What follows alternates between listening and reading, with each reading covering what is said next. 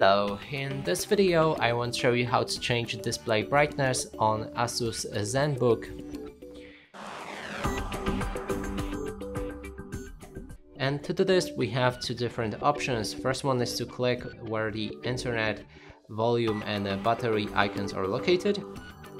Then you will see this sun button, slider, and you can change the brightness with the slider.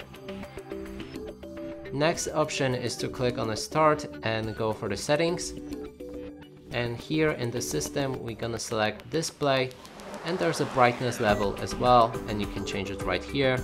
Now also there's one option for it, but you will need to use the keyboard, and there's F4 and F5, which should increase or decrease the brightness on your laptop.